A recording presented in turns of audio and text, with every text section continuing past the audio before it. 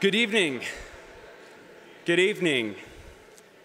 Welcome to tonight's conversation on character, flourishing, and the good life. My name is Matt Crosman. I direct the Life Worth Living program of the Yale Center for Faith and Culture at Yale Divinity School. And over the past 3 years, my colleagues Miroslav Volf, Ryan McAnally-Linz, and I have had the privilege of teaching the Life Worth Living seminar in the humanities program in Yale College. I'm so glad to see so many of you here tonight. We are here this evening to talk about perhaps the most important question of our lives. What is the good life, the flourishing life? What is a life worth living? For centuries, this question was the center of every culture and every university.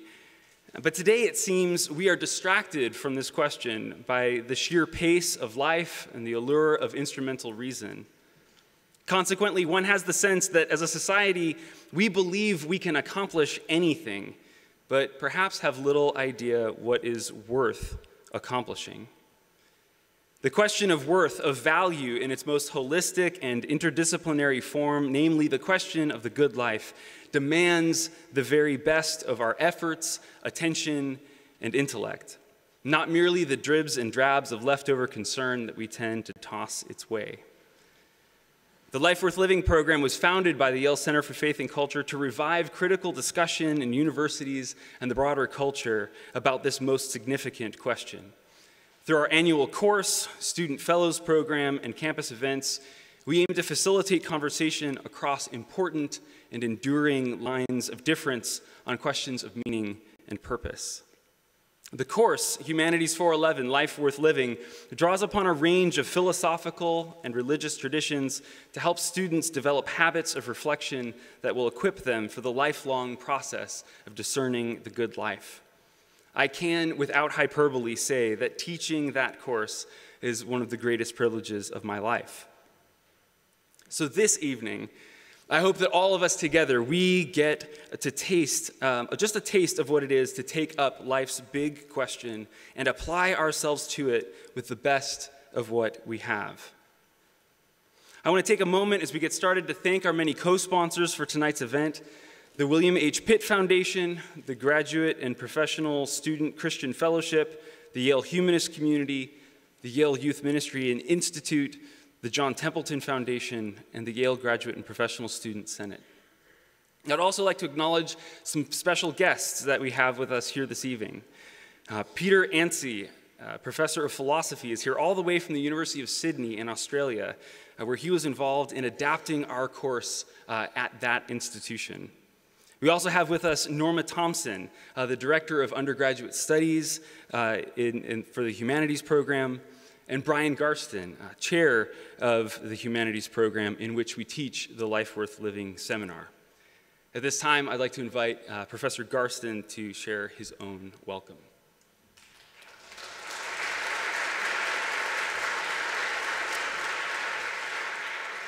So good evening, everyone. I am Chair of the Humanities Program, the home of this course in Yale College, and I just wanted to welcome everyone and to say a word about how happy we are to host this course, which allows students to indulge a curiosity about their own lives in an academically rigorous fashion.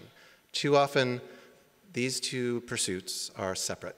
Students talk with one another in the dorms about the questions most important to their own lives, and they study in their courses material separate from that. But in the Humanities program, which is an undergraduate-only program, we ask them to study a number of different cultural traditions to gain foundations in those, and then we set them free to construct out of the whole university's humanities offerings a course path that will allow them to explore questions important to them in a disciplined way, and with the guidance of our DUS, Norma Thompson, students are able to find the rigor and the depth that they want. And so I was thrilled when I spoke to Miroslav Volf to host this course.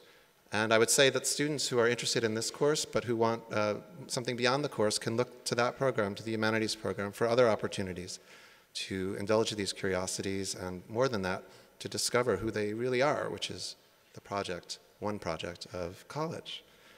So I just want to add my welcome and thanks to the sponsors of this course and wish you a good evening.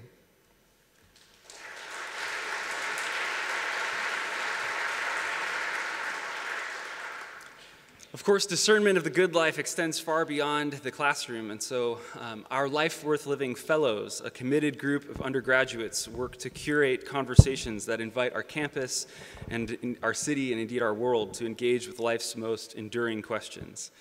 And it is in that spirit that they have labored so diligently in hosting tonight's event.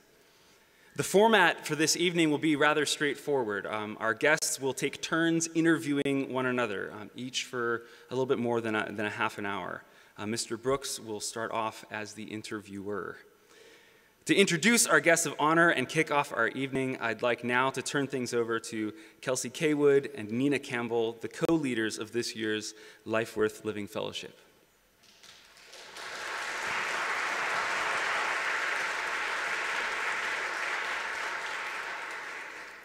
It is my privilege to introduce our first guest of honor this evening.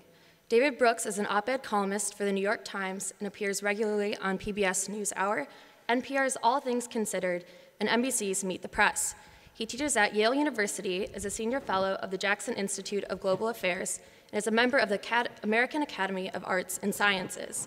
He is a best-selling author of Bobos in Paradise, The New Upper Class and How They Got There, On Paradise Drive, How We Live Now and Always Have in the Future Tense, The Social Animal, The Hidden Sources of Love, Character, and Achievement, and The Road to Character. Our second guest of honor is Miroslav Volf, the founder and director of the Yale Center for Faith and Culture, and Henry B. Wright Professor of Theology at Yale Divinity School. Professor Volf studied philosophy and theology in his native Croatia and in the United States, and earned doctoral and postdoctoral degrees with highest honors from the University of Tübingen, Germany. His book, Exclusion and Embrace, was a winner of the prestigious Grawemeyer Award in Religion, and Christianity Today named it one of the 100 most important religious books of the 20th century. His most recent book is Flourishing: Why We Need Religion in a Globalized World.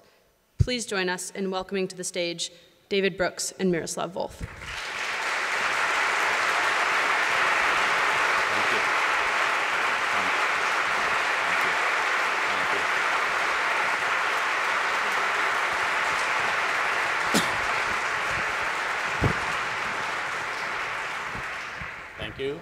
Welcome to today's debate on human flourishing. Miroslav is for it, I'm against it.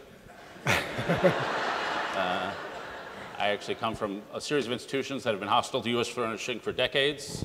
The New York Times, where I'm the conservative columnist, a job I'm likened to being the chief rabbi at Mecca, and the University of Chicago, which has been hostile to my flourishing for 4 years. My favorite saying about Chicago is it's a Baptist school where atheist professors teach Jewish students St. Thomas Aquinas. Okay, so we'll start with a simple and obvious question. Your book is called Flourishing. What does it look like? That's a great question to start. So I think of flourishing as having three formal components. One component is life is going well, for one. The other component is life is being led well.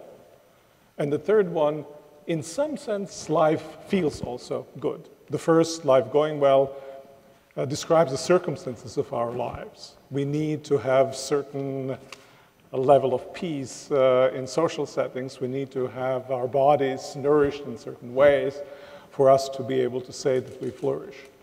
Second is life being led well. We need to act in ways that are appropriate. We need to have a form of character that is appropriate. And the third component, probably very popular these days in the wider culture, is life has to kind of feel good, feel right. And that can be, sometimes people think of it as kind of unimportant in some ways, but at the same time, without a sense of life feeling right, we cannot be said to flourish. In the biblical traditions, both Jewish and Christian, these are summed up in terms like peace for life going well, righteousness for life being led well, and joy for life feeling just right. As you're speaking, I'm thinking of Kanye West. He would say, my life is going well, I got a lot of money, my life is being led well, Taylor Swift hates me, and I'm certainly feeling good about myself. So that seems maybe not as tight a definition as one you would want. Well, I think those are formal components of it, right? So everything depends not so much of all these three things being present, but everything depends, I think, on giving these components their the kind of robust character. If you think of it simply as our subjective understanding of it, you might feel okay for a while, and then you might not quite feel okay for a while. Flourishing, I think, is something also that extends over a period of time. Flourishing is something that characterizes our entire lives. And there are these rich traditions of thinking about what it means for circumstances to be right, what it means to inhabit, for instance, in just and peaceful social order. There are a whole tradition of thinking of what does righteousness actually mean? What does it mean acting rightly, so that it isn't simply kind of a subjectively felt action? So for you, flourishing, does it involve some eternal external standard? I think it does. It does. I think that's really where the great traditions come, whether they're philosophical or whether they're religious traditions. They kind of map for us the account of who the self is, what the social relations are, and what the good is that we ought to aspire. And these traditions are almost like a kind of repositories of the standards by which we evaluate our lives.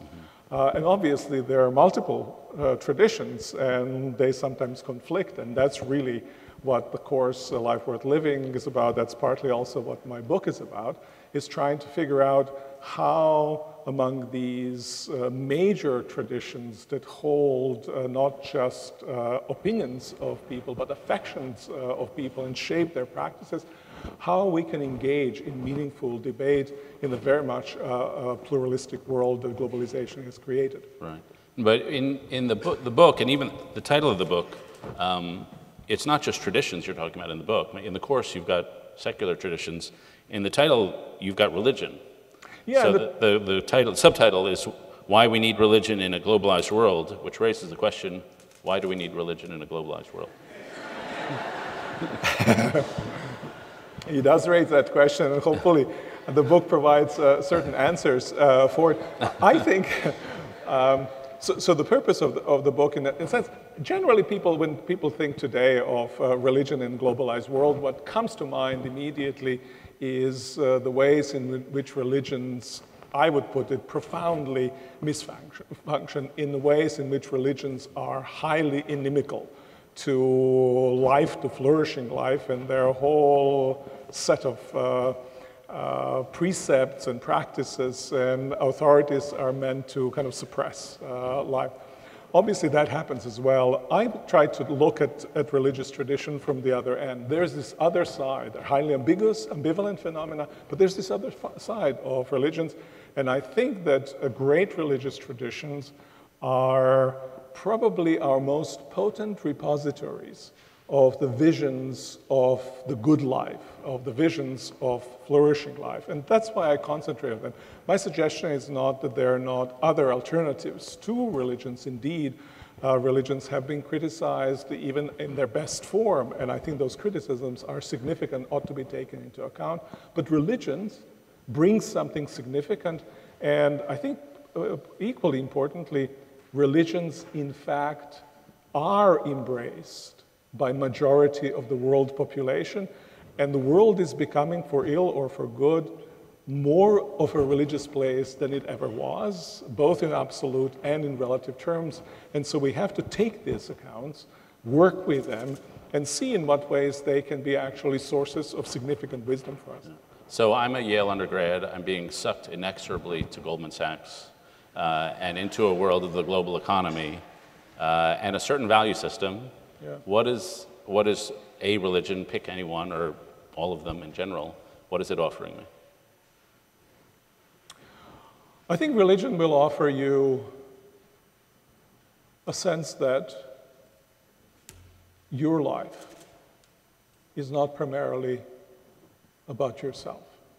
That you're going to Goldman Sachs or whatever other firm might be a good option for you, but you better think in what ways it will serve something larger than just your individual needs. In what ways it can be tied to a sense of solidarity at national level, but really also solidarity at the global level. It kind of frames, I think, your life by challenging you to ask, to what end am I working for Goldman Sachs?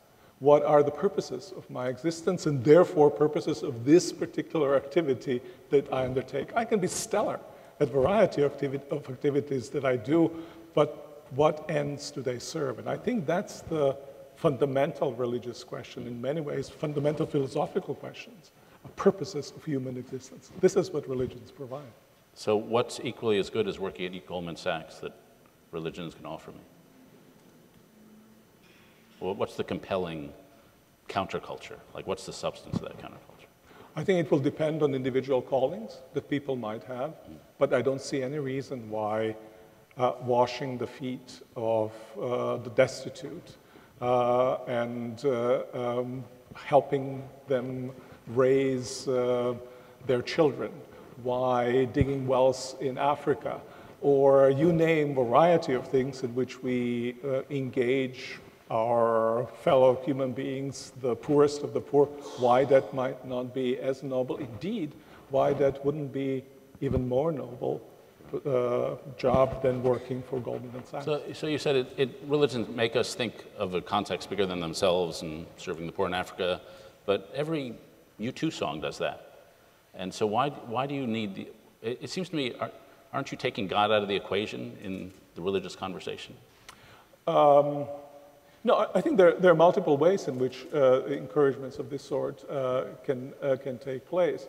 So the question might be, so what role does God play? I think we live in the kind of environment, and again, a variety of ways one can probably get at certain of the goals that I'm describing, but certainly in religious traditions, in the context, say, of market economy in which we find ourselves today, in which new consumer goods are created, the new desires are being generated, in which we seem to be running faster and faster to stay in the same place, a kind of sense of relativization of ordinary life's goods, at least as portrayed in these kinds of our economic imagination, is extraordinarily important thing. I think religious traditions take us out of ourselves, take us into something that is transcendent, and free us from being compelled to pursue new gadgets in order to satisfy the craving of the self. Can you be good without God? I think you can be good without God in a sense, in this sense. I mean, I'm obviously a religious person. I'm a Christian. You can be good without believing in God, but that does not quite mean that you're good without God, right?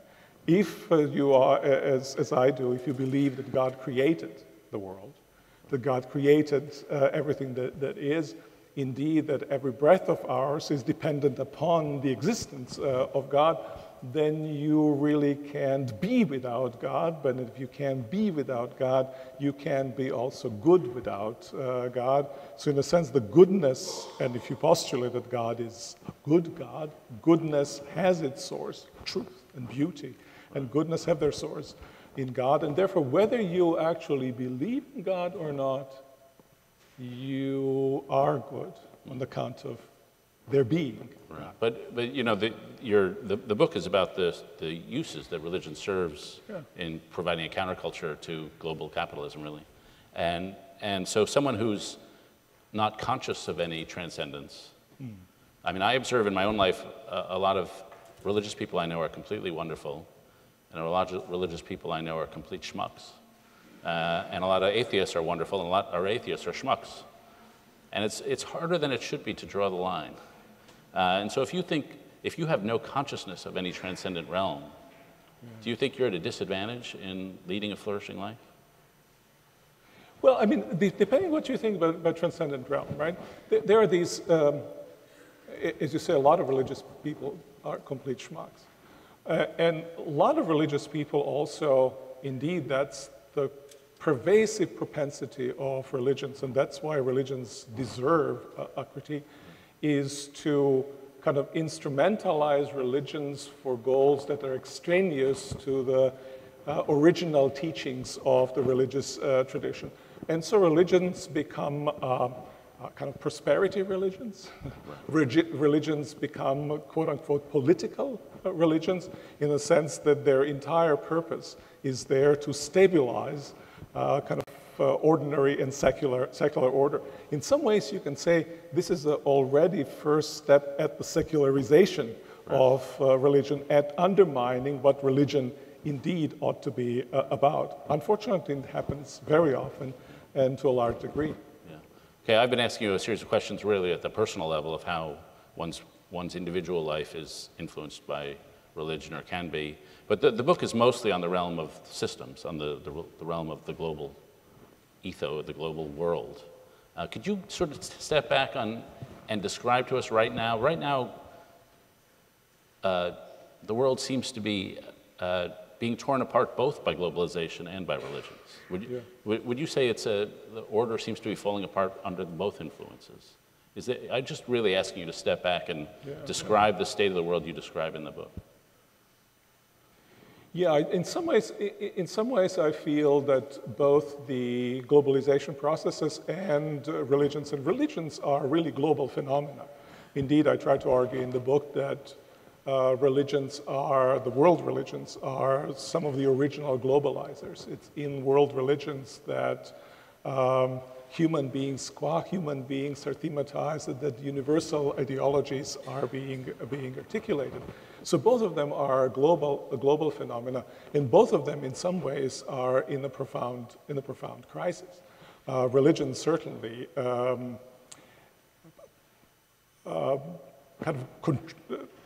partly because they identify with particularist projects, they get embroiled in conflicts that exist between people as a result, partly of globalization processes. And so globalization, it seems to me, by bringing the world together, in some ways also accentuates the differences. Living in proximity becomes difficult for people, and religions participate just in those kinds of tensions. Right. Let's start with the globalization piece. I remember in 1990 or so, after the Berlin Wall fell, I think I'm right in this, a guy named Kenichi Omai wrote a book called The Borderless World, or argued that borders were disappearing. There's another guy whose name I've forgotten, wrote a book called The World is Flat. And do you think global capitalism has not turned out to fulfill those hopeful expectations?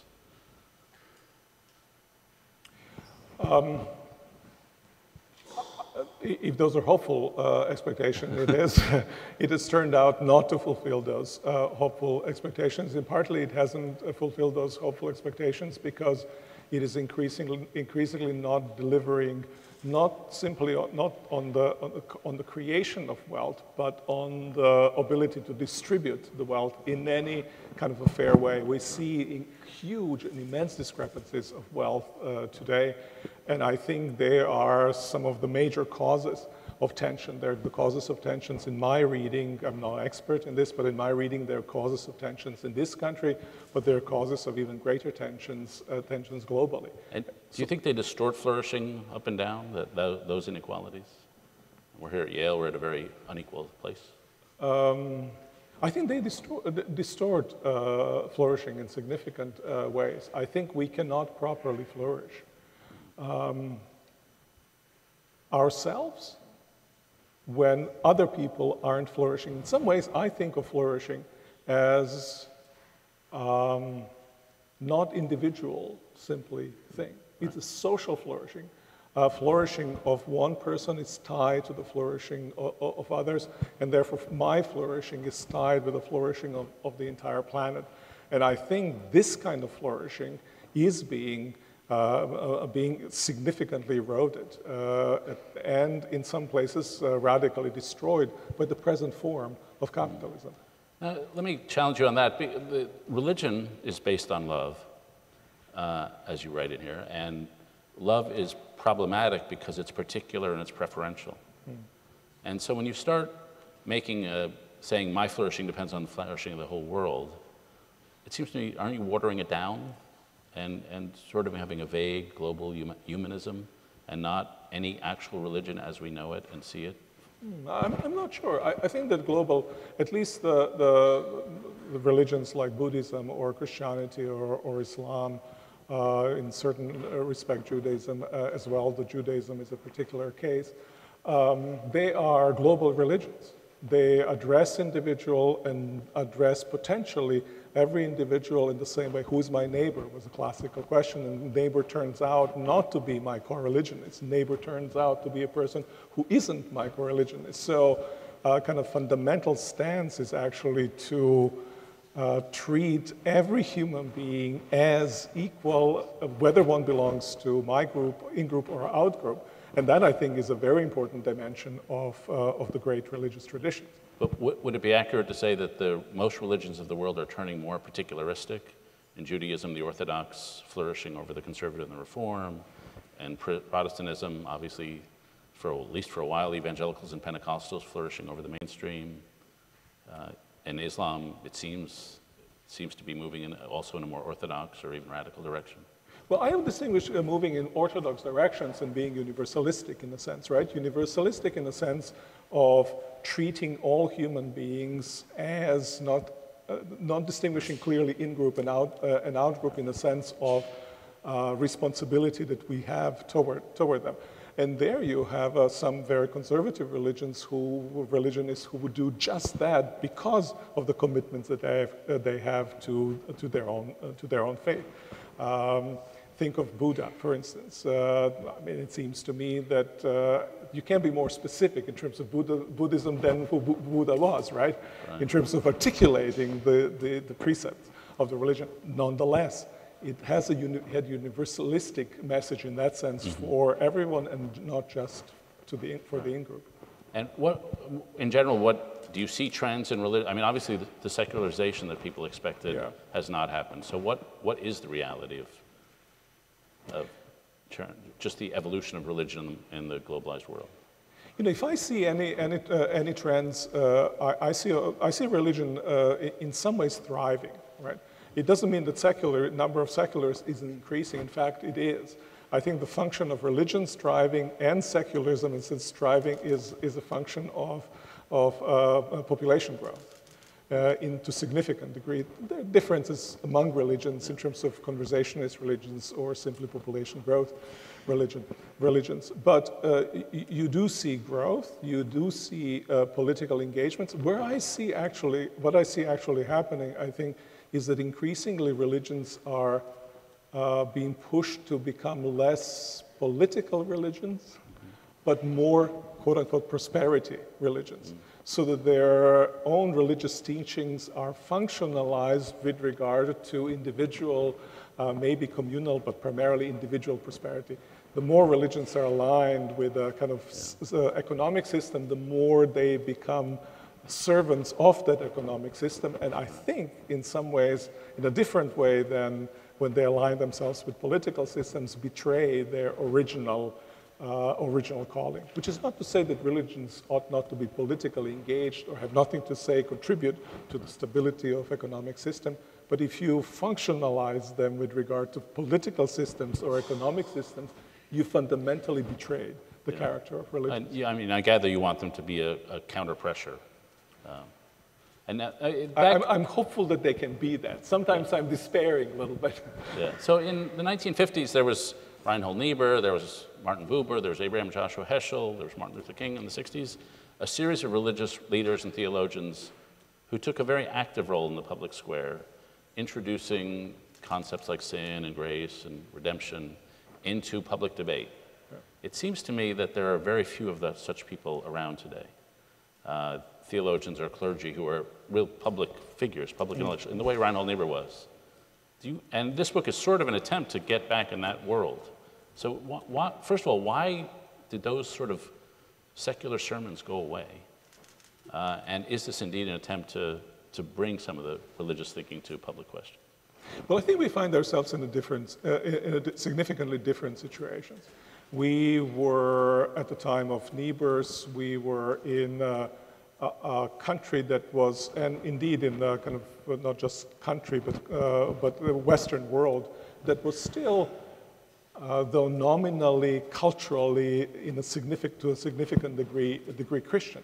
When you have that kind of cultural environment, you can address with Christian conceptualities, you can introduce some of these concepts, and they will do some significant cultural work. As the culture becomes more pluralistic, you have less chance of doing this. And in a sense, in a different way, what I'm trying to do in this book is to kind of name a pluralistic context for us and to plead for the role of varieties of religions, including secularism, in the public sphere, bringing their visions of the good life. So what's similar that you have in all the traditions, the visions of a good life teased out across those traditions are being brought into public sphere. I think this can be done and ought to be done in a pluralistic way. And the argument of the book is that actually religious traditions have internal resources to approach the issue in just such pluralistic way. Yeah. Well, this sort of brings us back to the course. Is the purpose of the course to present to students, there's a range of moral traditions. I'm at a secular university. I'm not going to tell you which one to believe in, but pick one? Or is it just, are you just trying to introduce students to moral categories, moral ecologies, different moral traditions? No, actually, we're doing something different than either of these two options. It's not introducing simple students to options, and it's not certainly kind of advocating for one particular tradition. I think it's important to introduce these traditions not simply as the content, here's the tradition, now choose, but rather to have an interface between student and the tradition as a tradition that makes claim to truth and therefore also a claim on their lives. To, in a sense, figure out how might life look like if it was lived from that perspective. What if I take seriously those claims? Provisionally, I take them seriously, wrestle with them, and then I will have opportunity to reflect about my own life and to what extent that might or might not fit who I imagine myself to be. So what would life be like if I really lived like Jesus, if I really lived like Buddha, if I really lived like Nietzsche? Or something of the sort, right? So obviously we can't introduce students into the entirety of the religious tradition or into the entirety of the life of the great founder. But we ask certain forms of questions, which when gets my turn to ask you, I will articulate so as to focus the discussion around the questions of the good life, and then ask students, given what they have read, try to imagine yourself what it would look like. Try to explore your own life around you and figure out whether that contributes somehow to you living more truthful life, meaning fitting to what we know about the rest of the reality, more beautiful life, and a good life. So are they meaner to each other on Nietzsche Week? Or like? You know, it's very interesting. We tried to figure out, so what might it be to actually kind of engage in interchanges as Nietzsche might do, or what might actually, the interesting question was, so let's try not to imagine and think of Nietzsche simply as, we know what the problem is with Nietzsche, will to power and stuff like that. We tried to ask students, now imagine that you took that on, what would be good about this? Yeah. What kind of good is Nietzsche articulating, and how might it apply to the set of relationships in which you find yourself and the life you live? So in a sense, we want those traditions to become alive for them. So let me come back to a theme which has undergirded a number of my questions, and that's about pluralism. You've been, even in the last half hour and in the book, extremely respectful of pluralism. And is there a danger that you're watering down the message? That, I mean, nobody goes to church on Sunday morning or synagogue or mosque to worship pluralism. They want the particular thing.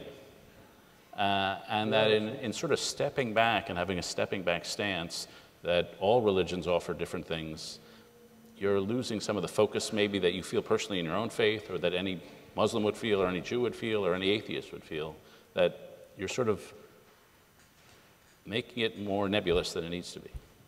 Well, I hope I'm not converting people to pluralism, right? Pluralism qua pluralism, right? I don't think that would be the right way. I think we live in a situation of contending particular universalisms.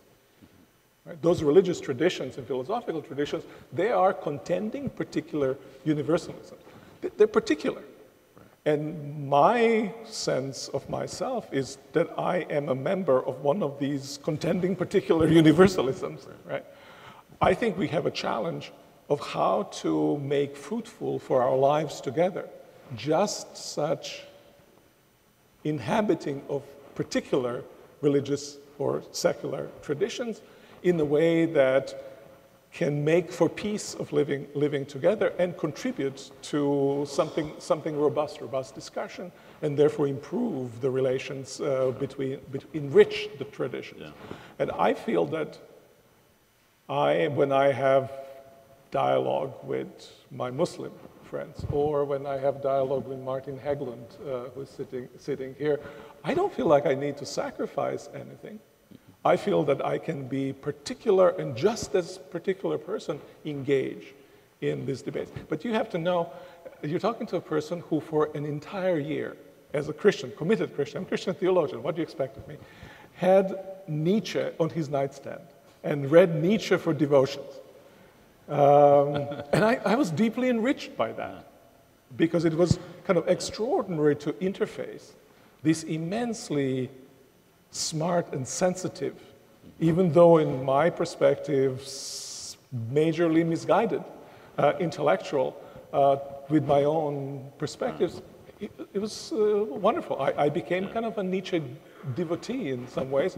When I was teaching in my previous teaching position, I taught a course, Nietzsche for theologians, and for entire course, I made a stipulation that students cannot say one negative thing about Nietzsche. They need to think about what might be right about Nietzsche, which was very difficult for some of them. So give us an example. Of what might be right about Nietzsche? Like, how does it help you as a Christian to read Nietzsche? Well, I would just think of the critiques of, just think of will to power, or think of the critiques of religion as kind of expressions of resentment.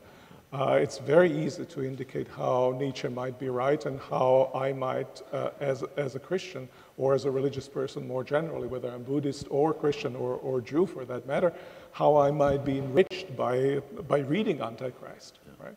By reading kind of this shrill critique, but immensely perceptive about discrepancies, about twists of my own religion.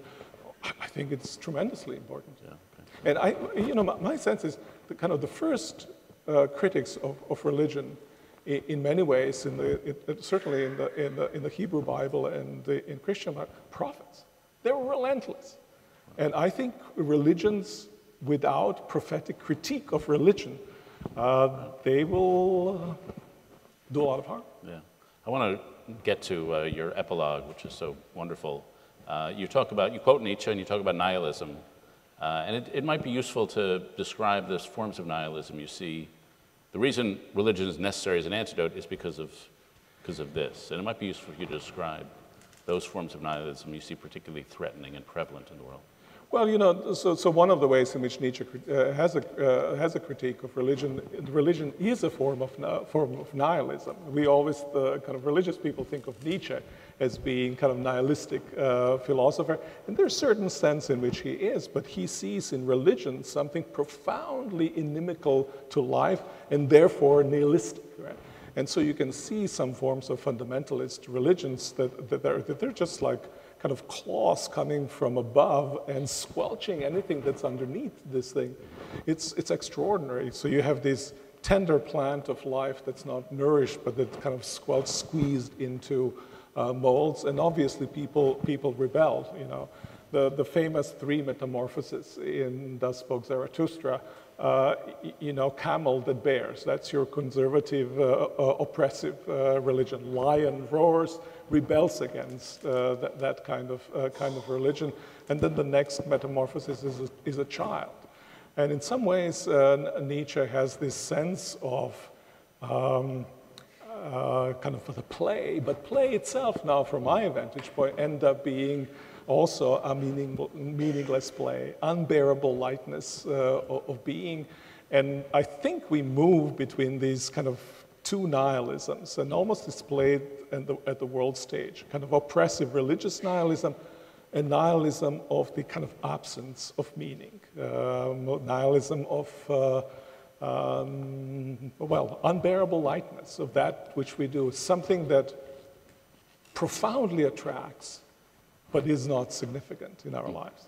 And so globalization is encouraging that second form. It's encouraging that second form, and it's encouraging then also reaction to that second form in form of oppressive religious tradition. So it's a flight from meaninglessness into crushing and oppressive meaning, and of course, flight from crushing and oppressive meaning back into the other one. So the pendulum kind of swings between these two.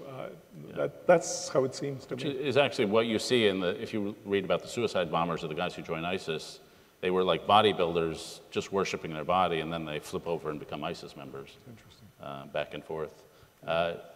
And then finally the sweet spot. So you've described these two nihilisms. Yeah. And obviously the big question then becomes, is it possible somehow to combine the kind of the freedom and pleasure with the belief, robust belief in God? And my argument toward the end of the book, I give my own reading of things, is that properly understood, if you think of God as a creator, properly understood appreciation of the world as creation actually enhances the joy in the world, joy of the world itself, right? Rather than taking away from it. The famous critiques of how Dante, when he was led to behold God by Beatrice, suddenly leaves Beatrice and their love by the wayside in order to be completely immersed in the beauties of God. The world disappears and God is only the object of love.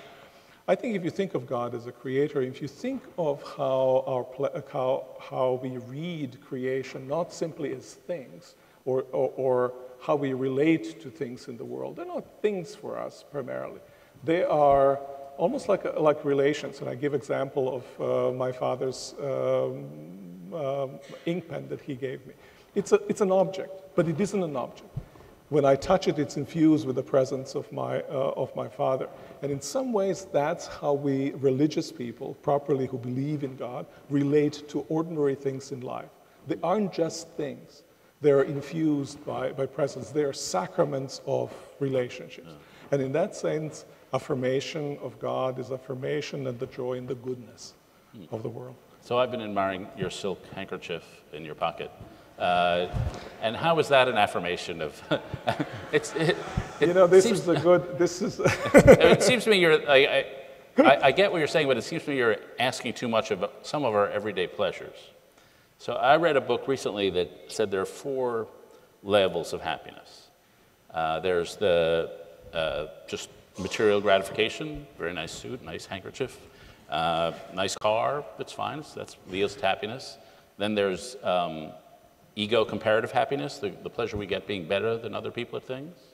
Then there's generative happiness, the pleasure we get from giving back to each other. And then finally there's transcendence, some sense of one's place in a cosmic order. And it seems to me that we can have gradations of happiness, but we don't have to invest every Snickers bar in sort of in transcendence, which it seems to me maybe what you're doing, no? Well, I think if I'm just investing it with transcendence, my investments are going to dissipate very quickly. So I think if there's anything, there is a kind of perception of the world as a gift. And obviously there are gradations of one perceived gradations of one's awareness, but that doesn't take away from the possibility of the intense pleasures that we have, seeing them as something imbued with more than just the thing itself and its particular relationship to me. But I think we have to talk about your book as well. Shoot, yeah. Well, maybe just for the beginning, you build in your book on the distinction with Rabbi Soloveitchik made between Adam the first and Adam the second. You use this slightly differently than he does. Can you just spell out who's Adam 1 and who's Adam 2? Yeah. Or who's Eve 1 and Eve 2? I meant to make it gender neutral. But yeah, Adam 1 is Soloveitchik, he's a great dualist. There's this line that there are two sorts of people in the world, those who divide the world into two sorts of people and those who don't. And he was a big dualist and believed in dichotomies and tensions. And basically Adam 1 is the building creative Adam.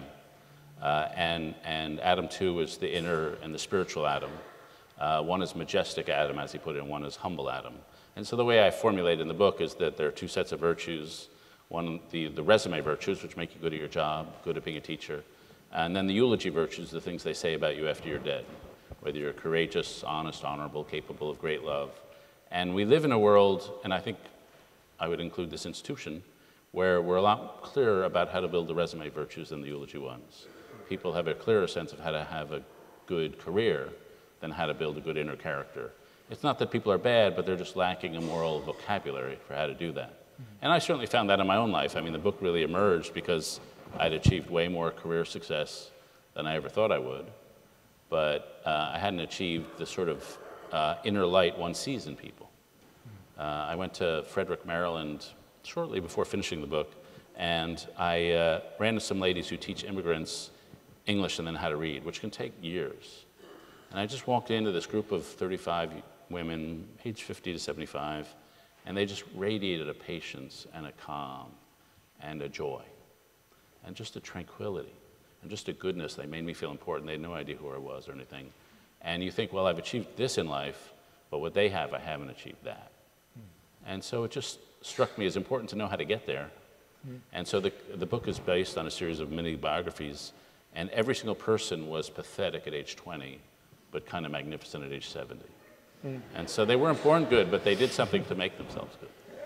So you read, just as a footnote, you read Rabbi Soloveitchik as a kind of a dualist, rather than both incorporating in us both dimensions. Yeah, it's about balance. For him, those are two modalities of human destiny, right?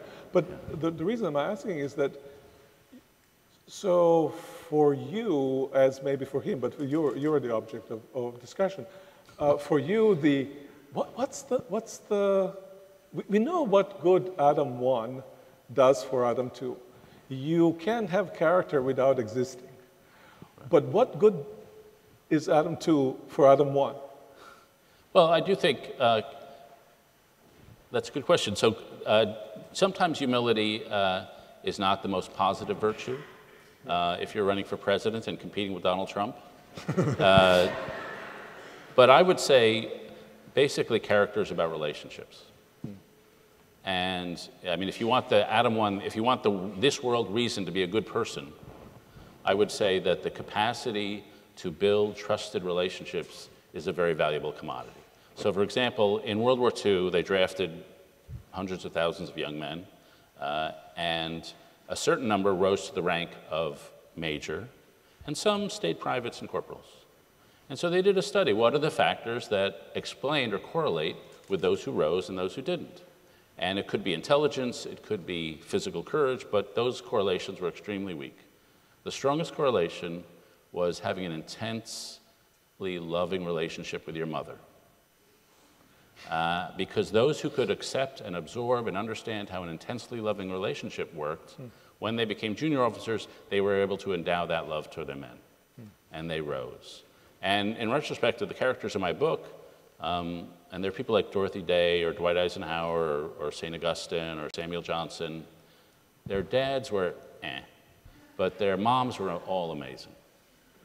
And so there is something about, and I think this capacity to love deeply doesn't have to come from parents, but it has to come from somewhere. And if you can love deeply, I suspect you'll do better off in the world in general. But you're not saying you love deeply so that you would do better off in the world. That's a kind of human, intrinsic value that. Right. I think most people today, they're way too focused on the promotions, and so they don't need. Hey, if you become a saint, you might be able to be CEO. They don't need that. In my view, people just need. I'm sure you're familiar with the work of Christian Smith, who went around to college campuses and asked people, asked students, what's your last moral dilemma? And he's a sociologist at Notre Dame. 70% of the students couldn't name their last moral dilemma. They said, well, I pulled into a parking space, but I didn't have any quarters. I liked an apartment, but I couldn't afford the rent. And he would say, that's sort of a problem. It's not really a moral dilemma. And his argument was that they had not been given the vocabulary to understand what happens when two value systems conflict. And so they were reduced to sort of a motivism. What feels good for me is good for me. What feels good for you is good for you. And if you're reduced to that, then you really can't have a moral argument. You can't track your own moral development. You don't have the handholds to do that. And so one of the things that seemed to me important was to introduce theological words into the secular sphere. And so words like sin. Before the book came out, I did a Charlie Rose, and he asked me about the book, and I talked about it, and I got an email from an editor, not at my house, at another house, a very, very smart editor. And he said, I love the way you talked about your book, but I wouldn't use the word sin. I'd use the word insensitive. And it was like, well, that's why I'm writing the book. Because insensitive is not sin. But then you have the question, how do you introduce sin into the secular conversation? I mean, I think my calling for the last third of my career, whatever it is to try to shift the conversation a little out of politics and into morality. Just because I think the work I do as a TV pundit, it's over-politicized and under-moralized. So I'd like to just shift it a little. But you got to meet people where they are. But will morality get you to sin? I think sin is wrong, central. Right? Excuse me? It'll get you to something being wrong, but will it get you to sin? I think if you don't have a pervasive sense, there's something fundamentally screwed up about our nature, that we're both splendidly endowed and deeply broken. Right. Then you're just not accurate. And so the question is, how do you get there? And actually, I talked to a pastor, a very famous one, who I'm sure you know, named Tim Keller. And I said, how do I talk about sin? And he said, don't talk about depravity. That's not going to sell. Or it's not where people are. Talk about disordered loves. And so, we all love a lot of things. And if a friend gives you a secret and you blab it at a dinner party, you're putting your love of popularity above your love of friendship. And we know that's wrong. And so that's sort of a accessible, I hope, a secular way of describing what sin is. We have a tendency to put a lower love above a higher love, and we do it all the time. And so, but introducing that concept of sinfulness, it seems to me, is core to character development. The whole logic of character development is based on identifying your core sins, whether it's vanity, greed, fear, and then trying every day to overcome it. And that's the first step in the process toward, I would say, flourishing, the ability to confront your own sinfulness. So the big, if there's a big enemy in your book, it's the kind of big me, right? In the sense that we've become a culture of the big me's. Let's say I'm persuaded. I'm persuaded by you on this. But what exactly is wrong with the big me? A large percentage of Americans seem to relish the big me, and many of them have identified with the huge me in the right. And so how do you go about persuading folks that there's a problem with the big me, or what are the motivations for that, or what are the motivations? Your cardinal virtue, as opposed to the big me, is humility. Not so much little me, but the humility, right? Yeah. But how do I motivate humility? I'm thinking I'm a Nietzschean, and you talk to me about humility. I'm thinking I'm Marxist, and you talk to me about humility. I'm thinking I am kind of a libertarian of a certain sort. Where do I get it? What are the reasons, motivations for it? Yeah, well, first, humility to me is not thinking lowly of yourself. It's accurate self-awareness from a position of other-centeredness. Mm-hmm. It's the ability to be outside yourself and to see yourself accurately and see both your strengths and your weaknesses. And so that's what humility is. I would say the reason the big me is an unsatisfying life is because, I mean, I use the term that I guess Isaiah Berlin got from Kant, the crooked timber of humanity. Right. And so we are all crooked timber, and if you're relying on your own golden angel inside to lead you aright all the time, you're relying on a very flawed instrument. And so the argument was, the argument of the book, and I think it's insufficient now, but the argument of the book was you have to confront your broken nature, why you're crooked timber, and work every day to get better at it. I think what was wrong with the book was it was too individualistic. And in retrospect, the people I wrote about who really made something very impressive of themselves, they were not only capable of confronting their sinfulness, which Dwight Eisenhower was, his anger, or Dorothy Day was, just the disorganized self-indulgence she had as a young woman, but they were capable of making these amazing commitments to other things. And so they committed to 4 things, which was, and I think a life of flourishing, if I defined a life of flourishing, it was the quality of commitment to 4 things. To a vocation, to a faith or a philosophy, to a community, and to a spouse and a family. And if you can make awesome commitments to 4 things outside yourself, and surrender yourself to those 4 things, and forget yourself to those 4 things, then the byproduct of that, well, that is a life of flourishing, and the byproduct of that is the inner light, the joy that you see in people who are deeply invested in a cause, in a family, and who know what they believe. So let me build on that. So you don't think that life of flourishing to a significant degree depends on the kind of food that's available to you, kind of health that you might or might not have, kind of political, social arrangements that might be available? Is this a component of flourishing, maybe not as important as the other? Or do you think, are you a stoic in some ways? No, I'm the opposite. You're the opposite. I'm emotionally irrational. But I would say you probably need to have a ceiling of those things. Mm.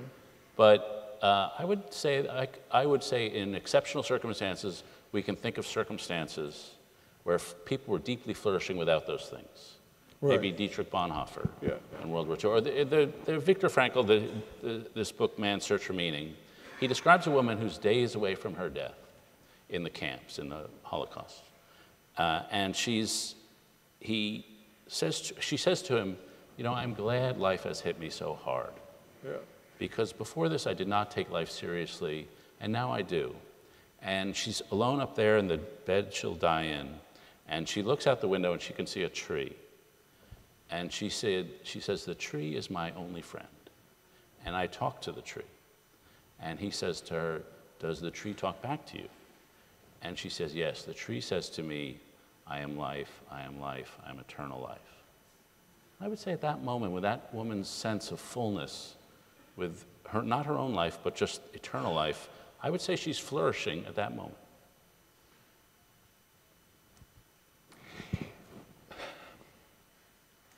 I think she's doing something, she's having an absolutely extraordinary experience. deeply human experience. But I can't get away from the kind of entirety of the traditions, religious traditions, which imagine flourishing under the images of lion will lie together with the lamb. Every person will sit under their own vine and fig tree. There's going to be a kind of sense of community and the world ordered aright into which I'm situated. Or let me put it through a different image. In the gospel traditions, you have an imagination of the world to come as entering into joy. Not myself being joyous, notwithstanding the circumstances in which I find myself, but rather a kind of almost joy describing the entirety of the environment in which I'm situated. It's my joy, but I have entered into it, right? And so, where does this fullness of flourishing? Well, listen, I'm not like, when I teach my classes, I'm not saying you should be dying in a Holocaust camp. Like, that's not my life recommendation. But I would say a couple things. One is I'm trying to describe, when I talk about the commitments, I'm trying to describe a life deeply embedded. So one of my characters, Frances Perkins, witnessed the Triangle Shirtwaist Factory fire. And she watched 58 people, rather than being burned to death, jump to their deaths in Lower Manhattan. Yeah. And it was sort of her call within a call, the moment when she became not only a do-gooder, which she already was, but ferociously dedicated to the cause of worker safety, which she then would spend the next 50 years ferociously dedicated. I mean ferocious, compromising with anybody, working with anybody, doing anything for the cause of worker safety. And so she was a person deeply embedded in the world. But she wasn't always happy. But she was fulfilled. I have a friend who works in government, and she says, you know, every day in government sucks, but the whole experience is tremendously rewarding. And so sometimes that's true. Yeah. But so I certainly think that these kinds of experiences speak to the greatness of the character, and sometimes we need to go through these kinds of experiences in order to discover actually our own calling and depth of our character and what we are able or not able to do. But it seems to me that those are kind of the stages on some way, right? The stages, maybe necessary stages, necessary not just for me, but sometimes I sacrifice myself for the benefit of others, necessary stages given the state of the world in which we find ourselves. But the kind of image of flourishing life is this fullness in which all participants toward which we are through these sacrifices moving, right? Or something of that sort. Yeah. So you're Mr. Joy, so I hesitate to have my own definition in front of you. But, but you know, I would say you have, when we talk about a flourishing life, it would have to include suffering. It would have to include moments of suffering where, you know, which teach us things, which teach us about ourselves, which enlarge our capacity for empathy, and which we turn into moments of narratives of sort of redemption. It would have to include love, moments of deep and passionate love to sort of plow open the ground and just enlarge our hearts. It would have to include moments of awed beauty. And then I think I would get back to the moments when it comes together. You know, I talk, and this happened a long time ago, that I don't mention in the book, but we all have moments in our life where we have moments where we think joy. And the one I talk about sometimes is I was doing the NewsHour on PBS, and it was a summer evening, and it was like 10 years ago, and I drove home to where I was living with my family, then in Bethesda, Maryland, and my kids, who were then 12, 9, and 4, had a little Safeway ball, one of those plastic balls you get at the grocery store, and they were kicking it up in the air, and they were chasing each other across the yard, and they were rolling over each other and tumbling and laughing and just having a great time, and it was like the perfect summer evening. The summer sun was coming in, my grass for some reason looked great, and so I pull into my driveway, which wraps around the side of my house, and I'm confronted with this tableau of family happiness. And I just sit there staring at it through the windshield. And it's one of those moments where you get overwhelmed by a gratitude which you know you haven't earned. and you want to be worthy of such moments. And so that's a moment of flourishing, but it doesn't feel like something you've earned. It's a superabundance of what you've earned. And that's why the transcendent element is always in the room. It's always there. And in a sense, that's how I think about joy as well. If it's completely earned, I mean, I sometimes say, you know, when you get paycheck at the end of the month, you know, you rejoice that you have a job that pays you, but it's when you get the bonus at the end of your year that it is a source of true joy. There's kind of gratuity to joy, which I think is very significant. But I would say joy could also come in the form of deficit. There are moments like, we've screwed up the word eros in our culture, the longing for excellence. Like when C.S. Lewis uses the words joy, he doesn't mean the satisfaction of desires, he means the longing. And Dorothy Day, her book, The Long Loneliness, loneliness for her is not solitude. It's the longing for God, really. And so it's not the satisfaction of desire, it's the desire itself. And so there's something about joy that's involved in the search. And so again, I'm talking about myself, but I'm a columnist. So there are moments, we can all relate to this at work. So what I do, the way I write is I have a very bad memory, so I have lots of pages of notes and stuff, and I lay it out on the floor. And each paragraph, each pile of paper on my floor, my living room is a exactly. Put it on the floor, So each pile is a paragraph of my column. And I pick up the pile of papers, write the paragraph, throw it out, pick up the next pile. So to me, the writing process is the process of crawling around on my living room floor. And sometimes when I'm at the edge of my knowledge and understanding and concepts are happening to me and I'm aware that thoughts are coming into my mind, those are like very joyful moments. And it feels like prayer. It's like you're enraptured in something. And it's not because you've achieved it, but you're on the road, you're on the motion. Yeah, joy is in anticipation. In the Christian terms, it's Advent kind of joy as well as in the fulfillment. Let me take you a little bit to less happy topics than joy. Ted Cruz, is that where we're going? Well, we could start with Ted Cruz or maybe Donald Trump or the big me.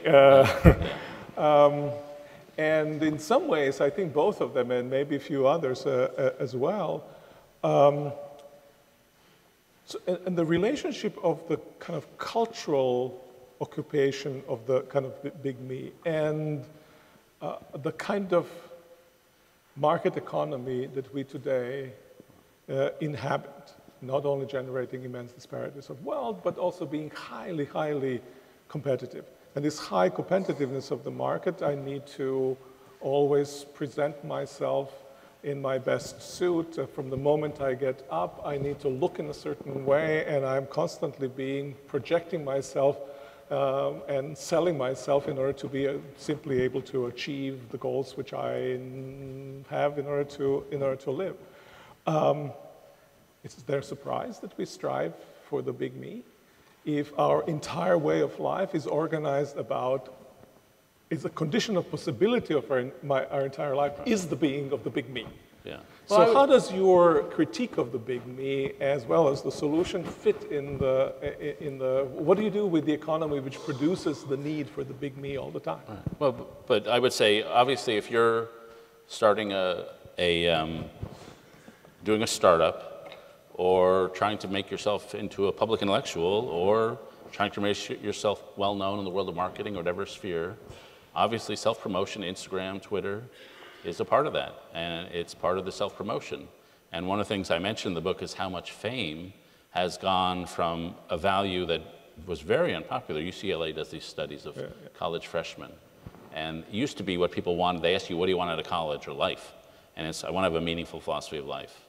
And fame, which used to be down near the bottom, is now usually second or third after financial security. And so becoming famous has become a very desired thing. And my favorite study of this is they ask college students, would you rather have a life that leads to a lot of fame or a life that leads to a lot of sex? And by 2 to 1, they chose the life of fame. And so I go to college campus and I say, listen, I'm on TV a lot, I write a column for a prominent newspaper, I'm kind of famous, go with the sex. It's better.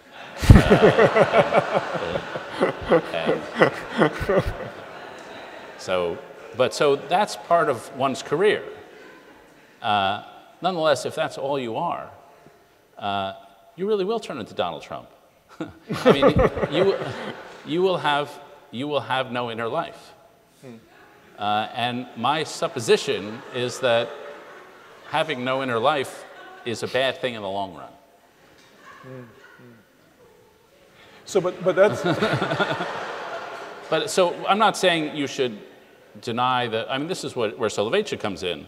He's not saying deny your Adam 1, but it's realize that it's intention. These two things are in tension with the other side of your life. And my argument is the same as yours. You need a counterculture within yourself. You need an inner hold. Somebody, you know, the natural urge is to just want to make it in this world, and that's what the world rewards. And so you need some other community, some other value system, some other set of commitments that just impose upon you a different set of standards. And you know, to get back to what will help you in the long run, I have a friend who hires a lot of people, and the question he asks at every job interview is, name a time you told the truth and it hurt you. Because he wants to know they're going to put Adam 2 above Adam 1 sometimes.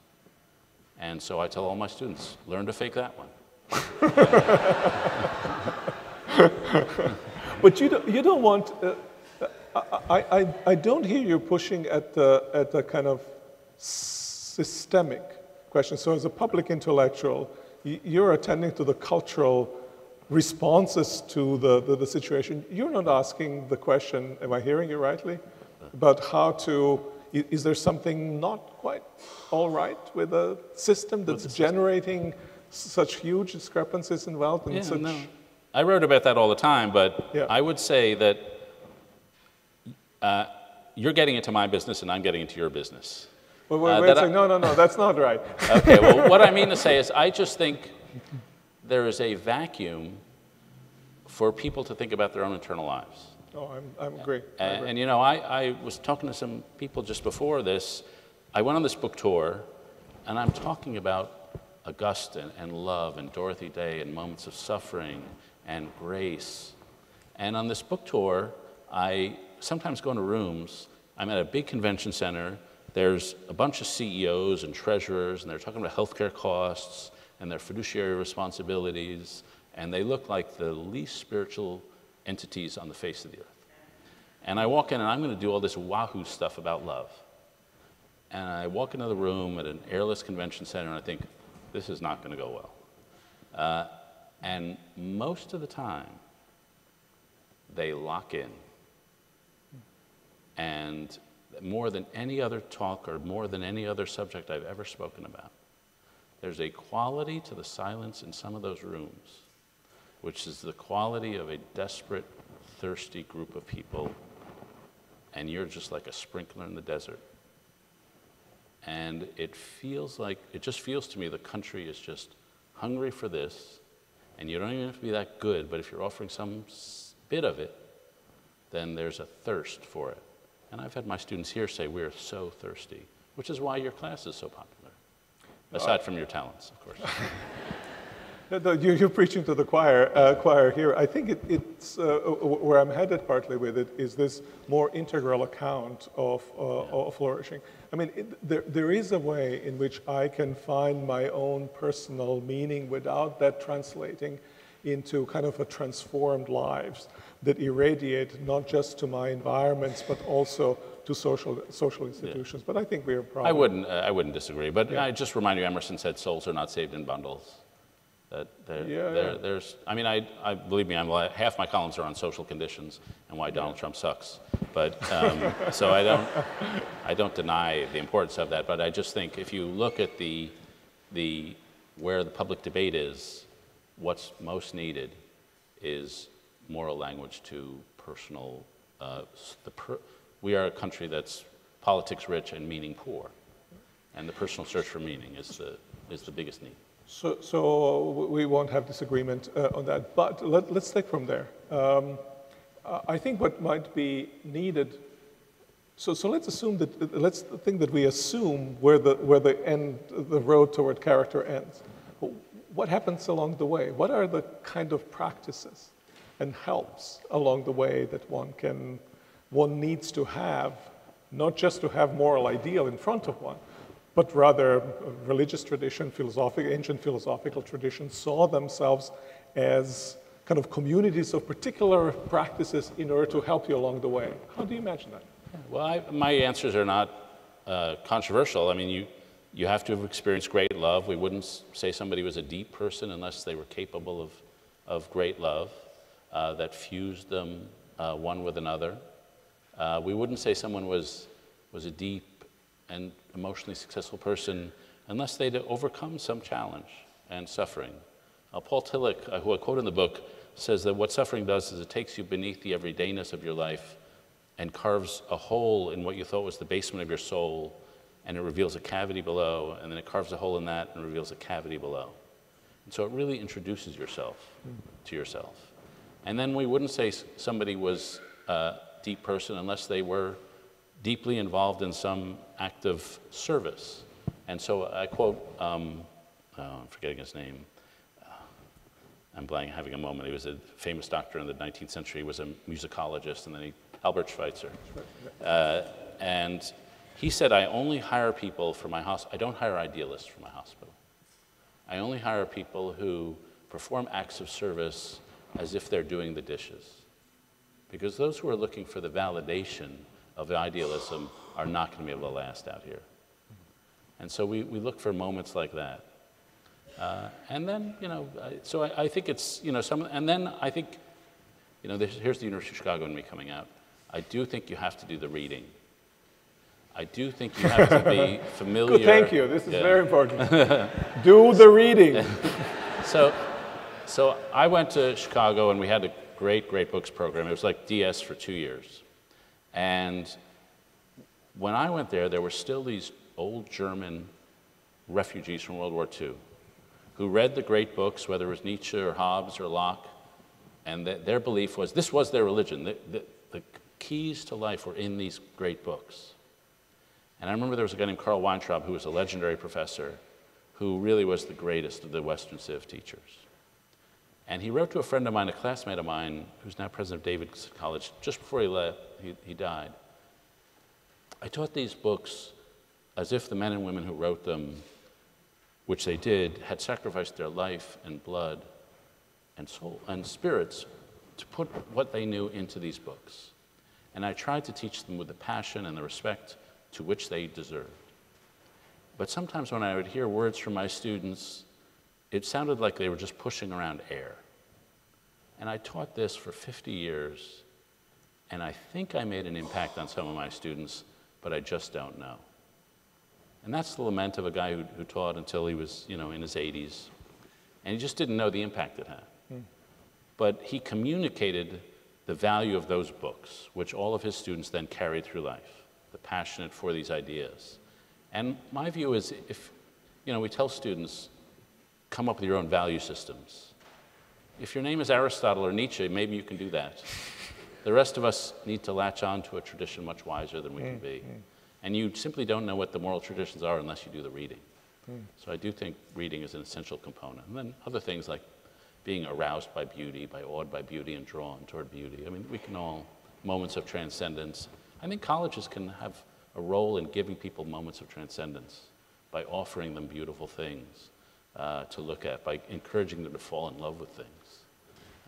And so, I think colleges play that role as part of the step, a role I think are mostly being abdicated right now.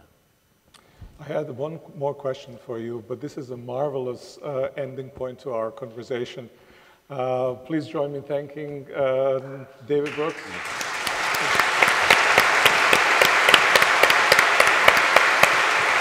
Thanks very much.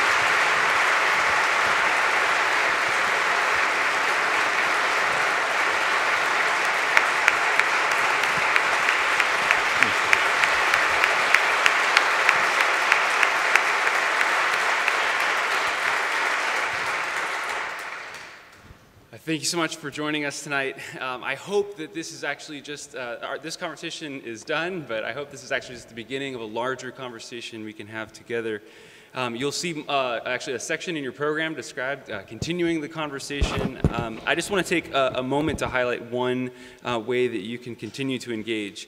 As I said at the start, it's crucial for us that we engage this conversation across important and enduring lines of difference. And over the years, we've had the great privilege to have some great guests come and visit our course and visit the campus, including Rabbi Jonathan Sachs last year, who visited the course. This year, on April 6th, note the date, the wrong date is in your program. April 6th, we will be hosting Sheikh Hamza Yusuf, perhaps the most influential Islamic scholar in the Western world, who will give a public lecture on a Muslim vision of a life worth living. And after the Sheikh's lecture, he and Professor Volf will engage in a brief interfaith conversation about the good life. So please be sure to join us for that. More immediately, there are other opportunities to continue. There will be a book signing just across the street, across Elm Street in Calhoun College. Both David Brooks and Miroslav Volf will be there. And if you have reserved a spot in the table conversations, those are also just about to get started, also at Calhoun. Otherwise, please do stay in touch with us various ways in your program, and we'll look forward to seeing you back here in April. If you would join me one last time in thanking our guests.